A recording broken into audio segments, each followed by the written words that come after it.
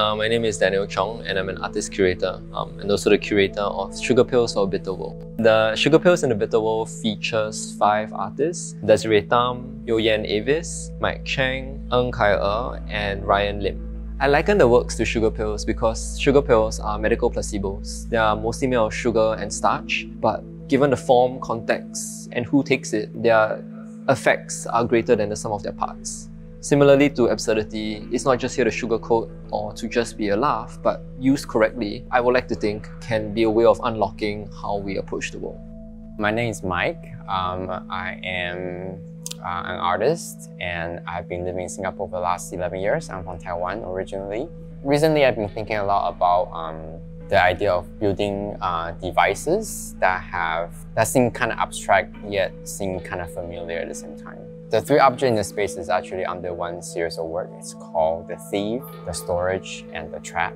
I came up with the title thinking about what are some suggested functionality of this object. Maybe through this work, I want to point out how strange it is when we are performing the role of being a consumer. The idea of intake and output, intake and output, intake and output. And so it's a constant performance that we are doing.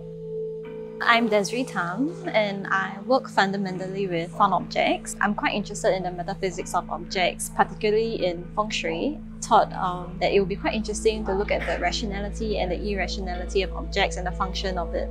So this work titled Calculated Luck is actually based on my experience of calculating my luck every year. It was mainly inspired from my work environment. This year, I do face a lot of changes. It's particularly bad, so I thought of creating a structure that actually watch over me, just like how a CCTV in your work environment will watch over you.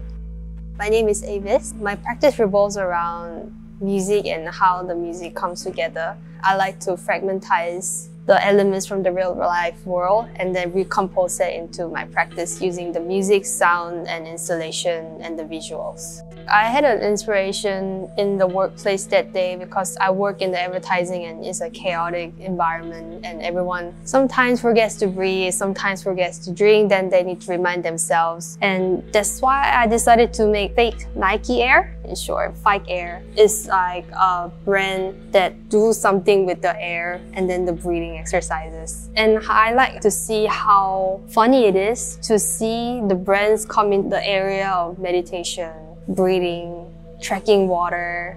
To me, is humorous. So my name is Ryan and I'm an artist. My practice mainly revolves around collecting several moments and encounters around everyday life, and I sort of write narratives around these things, sometimes exaggerating them. This work is titled We Will Never Have Earthquakes. One is a projector, projecting a video that spins around the room, showing the light reflection of one of the windows of Objectifs, and also a clip from Casablanca. For this work in Objectives, I decided to draw a little bit more parallels to how we live in Singapore, what comfort and discomfort, disruption is in the context of Singapore.